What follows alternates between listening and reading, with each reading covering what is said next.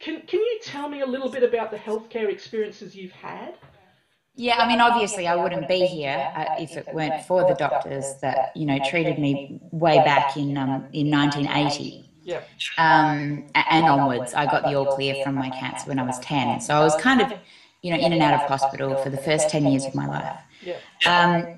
Around the time that, in fact, in the waiting room of Princess Margaret Hospital in Perth, when my parents, I'd just been diagnosed. Yeah. I was born with cancer, but it was diagnosed at 3. Yeah. That was around the time that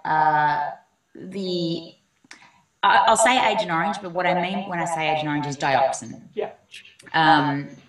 The chemicals that were sprayed all over Vietnam. Yeah. That was sort of hitting the press. A lot of Vietnam veterans were coming in going, I've got this condition, I've got that condition, my child's been born without feet, Yeah. or cleft lips or spina bifida, and this is happening to all of my mates, what's going on? Yeah. And at the same time that was in the paper, my dad and mum were reading it in a waiting room going, and our daughter's just been diagnosed with renal cancer. Yeah. And we were seeing a lot of those kids come through as well, kids whose whose dads had been in Vietnam with the same cancer that I had. Yeah. And so obviously that made my parents ask questions. My dad builds roads for a living and my mum's a school teacher. Yeah. They weren't au fait with the whole medical profession, and they were told by a doctor, yes, we think there's a link, but we're not allowed to talk about it. We can't get any information on this. And so they just set about getting better. Of course, every time we went in over the years, we'd ask that, but the more we went in, the less and less and less doctors kind of knew or even cared. We were just happy that I got better. Yeah. Till I hit around the age of 19 when I found out that the cancer that I'd had probably taken away my ability to have children. Yeah. Then I started getting a bit angry and going, oh, hang on, how did I get this in the first place?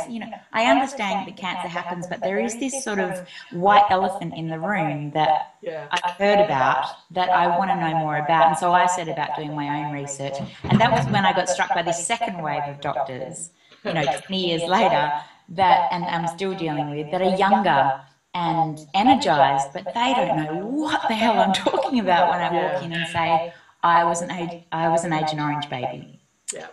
I was a child of the mist, is what. When I say dioxin, they go, the best I can do is DDT kind of area, and and a lot of them I think,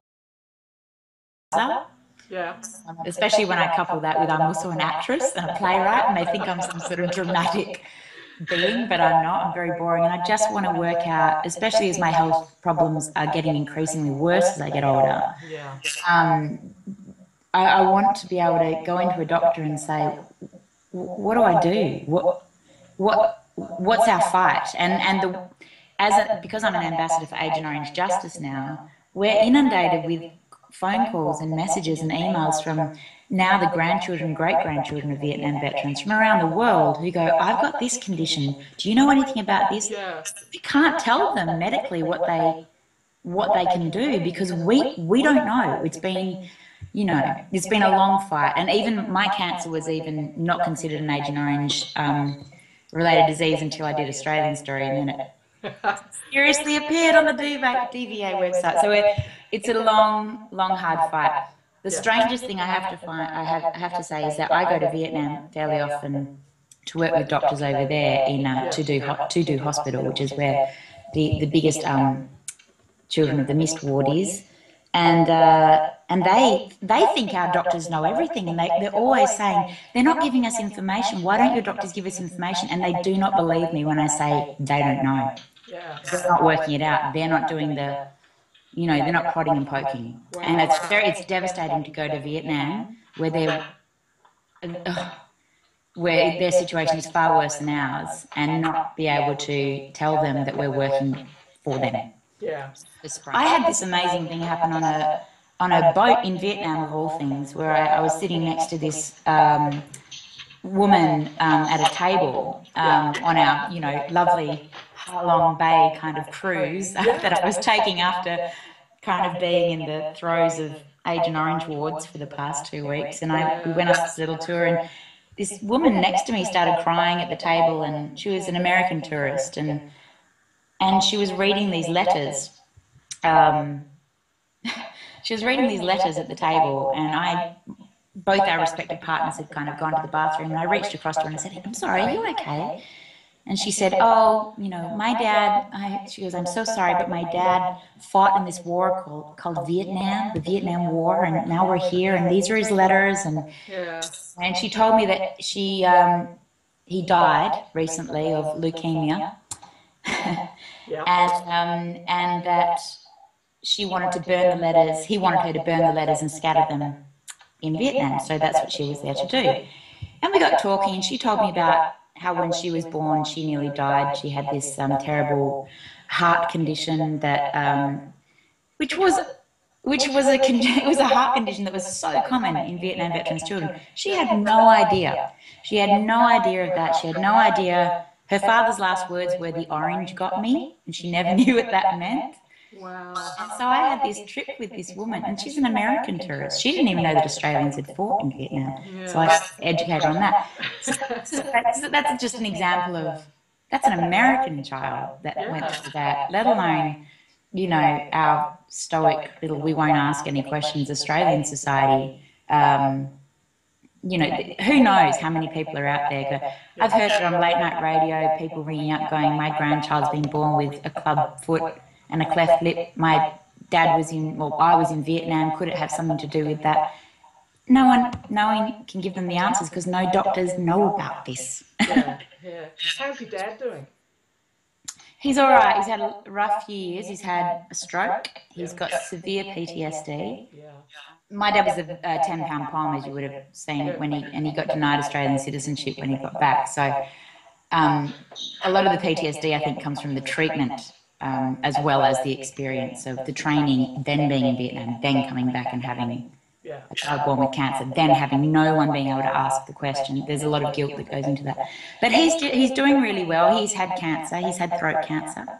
He's just gotten through throat cancer, but I think that's more from his smoking than from anything to do with Agent Orange, even though the question has been raised. But that's also the important thing is making sure that we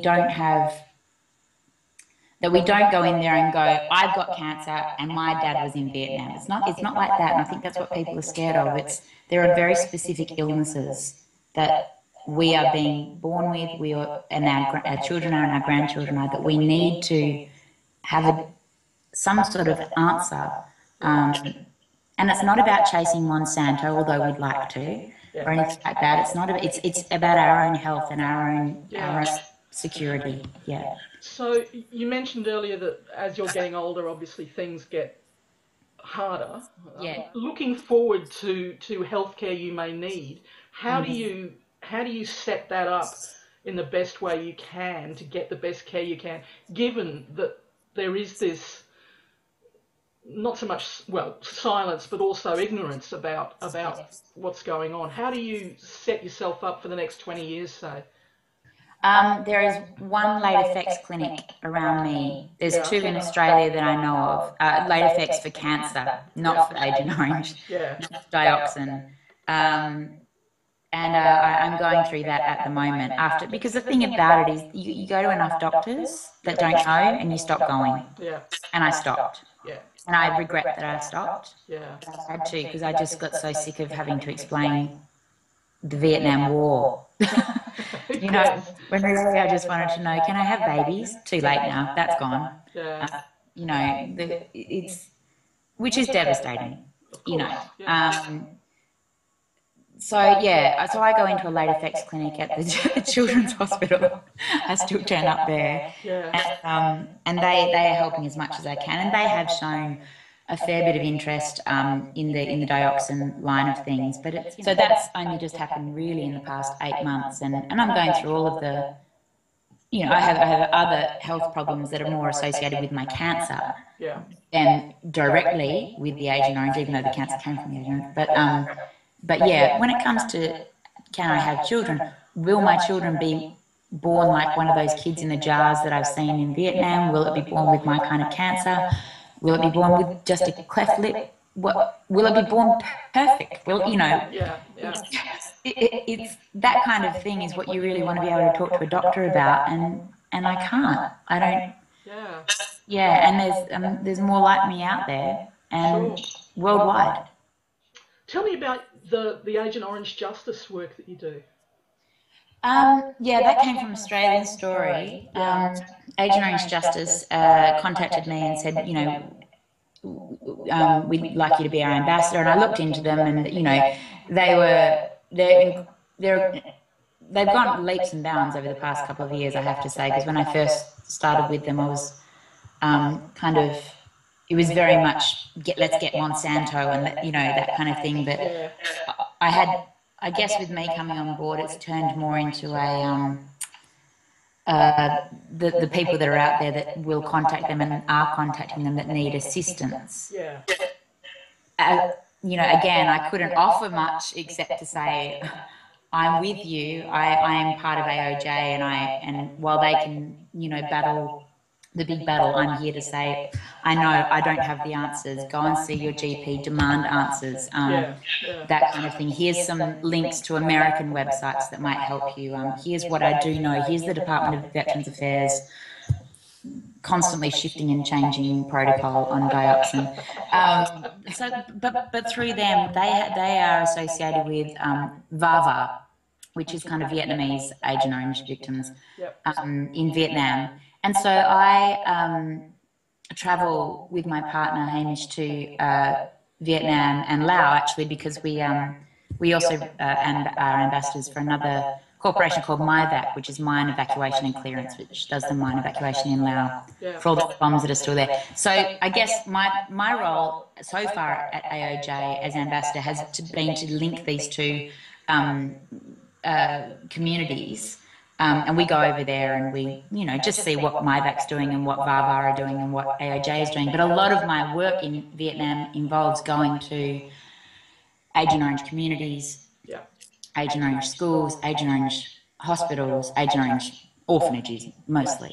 Because there's still something like, I think if my facts are right, up to 300 children born every month, I think, in Vietnam with Agent Orange-related illnesses, because it's in their groundwater system. Yeah, it's still there. It's the most insidious chemical, so they're still being born. You go to, I mean, this is graphic stuff, but you go to To Do Village, which is this beautiful orphanage in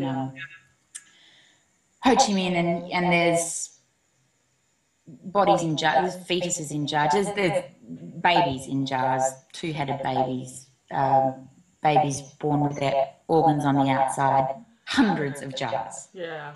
Some of them dated last week, you know, that you just go, this is what we're talking about. This is the chemical that we're talking about. And we've got this sort of very small, relatively small, but important group of people in Australia that need to know about it. But we have a huge Vietnam veteran population here that need to know about it, and they're all still having children, as are the Vietnamese. The Vietnamese don't have access to things like ultrasound in the villages that were most bombed, that were most sprayed. Don't have access to ultrasounds or even GPs that can say there's something wrong here. And it's an absolutely horrific thing to see. But the ones that survive are the most extraordinarily beautiful human beings. A lot of them use plastic chairs as prosthetics, and many of them can't move. They've got hydrocephalitis, so their heads are far too big to even lift. For their entire lives, they'll never get out of bed. But their spirit and their energy and their joy as children of the mist is the most astounding thing I've ever seen. And that's what I guess gets me angry in Australia, is like, you know, we don't have to be afraid of this anymore. We just have to know about it. We just have to embrace what it is, even if it came from a very evil source, and get on with life, just like these children do. Just like these children do, and their doctors do. Their medical staff are astounding over there. So, and I want our doctors to be the same. There's your cat. I was going to ask you if seeing the kids in Vietnam has changed your outlook on life, but your outlook on life was formed when you were, you know, pretty small. I mean, you've always been a go forward kind of person. Oh yeah, yeah. I mean, it has its side effects. All of this, I live Yeah, with chronic pain, yeah, and that can get pretty debilitating. In fact, this week's been a corker for that one. But you do see those children, and it absolutely shifts your view of everything. yeah, Absolutely everything. The vastness of the illness is just absolutely yeah, stuns me. yeah. But they have all been confirmed as, dioxin children. So and their courage and their bravery just makes me come home and go, all right, I'm going to ask more questions, and I'm not going to wallow, never going to wallow, because there's no point to that. And there's no point in being bitter about it either. The only way forward is just to keep demanding answers. Has the Australian government actually formally acknowledged that there is such a thing as dioxin-related diseases and illnesses?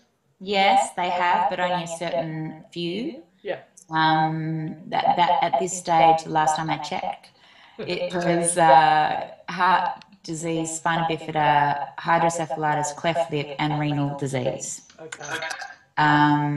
In veterans, there is a link to leukemia, and I think some forms of skin rashes. Yeah. But they certainly haven't looked into things like, for example, in the wives, severe uterine, because of the poison seed, Yeah. any way we can put it, Yep. women being exposed within, so that the chemical being within women, things like bad UTIs and thrush and things like that can occur in the wives of Vietnam veterans. That's the saddest thing is seeing, when you go to Anzac Day marches, seeing our Vietnam veterans get older and less, as we have seen all of the veterans, of course, but Vietnam veterans were so ostracised and weren't even allowed to march until 1988 that you kind of go, oh, what have we done for you? What's your legacy, and how can we keep fighting? Because you're all disappearing, yeah, we've got to just keep the dialogue going. You do feel it quite metaphorically. You feel the dominoes on your back when you're a child of a Vietnam veteran, or the child of anyone who's been hard done by the government, or grandchild or great grandchild. You feel it. You feel the dominoes on your back, and you kind of want to push them off and start your own line. Positive line of dominoes. If you had a room full of medical students in front of you right now, what would you say to them about the way dioxin kids get treated? And I mean that in the medical sense. What would you say to them if you had the chance? First, I'd ask them if they know what the hell that means. Yeah. And secondly, I'd say, probably most importantly, actually, is more important than the people that come in and say, I've got this illness and it's from dioxin. There's going to be probably 3 times as many coming and going, I've got this unexplained thing happening and I don't know where it's come from. Yeah. Not to just go, okay, well, we'll treat that. Go to the effort of helping them find out where it's come from. It might be just one of those things, but look into that. If they come in with a dioxin-related illness, ask them, did anyone in your family serve in Vietnam? Just ask them, because that's all criteria and it's all kind of statistics that we need. Yeah. And that may pave the way for some more answers. But I think a lot of the time, people are coming in going, my child has renal cancer, but no one's asking the question, did your grandfather serve in Vietnam? Yeah. Kind of thing. Take the time to ask more questions, even if they don't amount to anything. It's better to ask than to have it kind of go into the kind of bowels of history and not ever get spoken about. Obviously, to take a very objective view, but to be very wary of the sources that write about Agent Orange and dioxin on both sides. Yeah. Because there's very passionate people on the anti-Monsanto side that kind of want to claim every illness to Agent Orange, which isn't necessarily right, and does us a great hindrance, I think. But there's also the people on the Monsanto side or the government side that there can be wowsers on both sides, but there are a great deal of us that sit where we're supposed to sit, and we'd love to invite medical staff to sit with us in that place and have a good dialogue. Well, thank you so much. And fine. I hope it helps, and I hope they don't see it too much as criticism, as suggestion of because they also I wouldn't be sitting here today if it weren't for them. Thank God. Thanks, Cate. Thanks, Kate. Thanks so much. Good luck with it all. Let me know how it goes. Yeah.